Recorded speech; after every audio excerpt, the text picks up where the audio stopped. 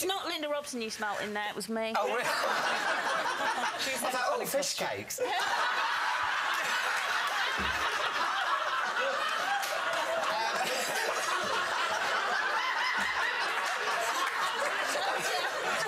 Dangerous. Lovely to see you. You got a standing ovation. I know, Just that John was Legend. very sweet. Oh, thank you so much. No. Thank you so much. He's been on your show. No, do you know what? He comes on to Stand Up to Cancer when I do it on Channel 4. Yeah. So, yeah, that's the only time I see him when he performs. It's amazing. So, and I've actually got him on my new show, Happy Hour, at the end of this week. So, very exciting. You've got lots of new shows. How many new shows have you got? Christmas show. Can I just apologise now? I'm on the telly from now every... I love that. We love that. No, next year I'm turning Jewish.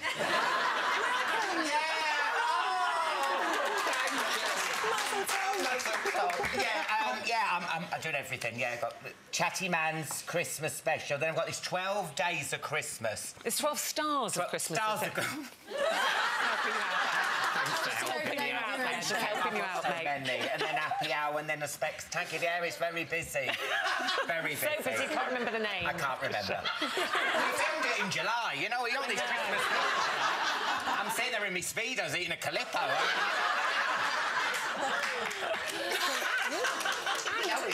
And doing all that, you still had time to write another autobiography. Yes, this is your second, isn't it? Yeah. This is Alanatomy. Yes. So explain the title, please. Why have you called it that? Well, it's about... I'm trying to think what...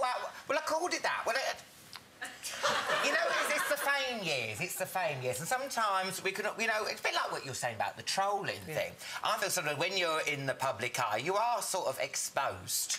And so I've named every chapter a part of my body. Because sometimes I feel you are probed and you're pointed at and you're picked at. And that's why I call it like an autopsy, Alanatomy. And it's very honest, and I'm there on that slab and I'm saying, have a good old poke and probe, peel away all the layers, because it's a very honest book. And you actually write it? Yeah. Oh, I did, yeah. Can you write I can write, yeah, it's all in crayon. Because, you know what, can I just say, on Chatty Man, I get all these celebs on, and with their books, and you know they haven't written them. And, you know, and I read them. Or read them, I know. And then you quiz them on that, and you can see them getting glazed going, I did watch, and you wrote it. And I just wanted it to be an honest book, and it's warts and all, and it's all the fame years, there's celebrity gossip in there and everything. Because I just feel like, what's the point? Because, you know, you buy some of these celebrity books, everyone they meet's lovely, they've never had a flop, and you're like, bore off. Yeah. Bore off. You know what I mean? So is there nothing where you came along to it and you thought...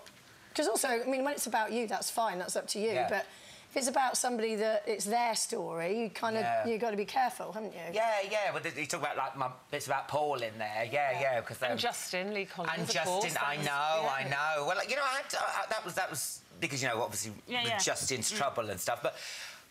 the Justin I knew, that wasn't what Justin I knew. And it was such a big part of your life. Yeah, I spent my whole time laughing with him. And you know what? You know, and he's obviously, you know, he sorted himself out now, and he was obviously in a toxic relationship.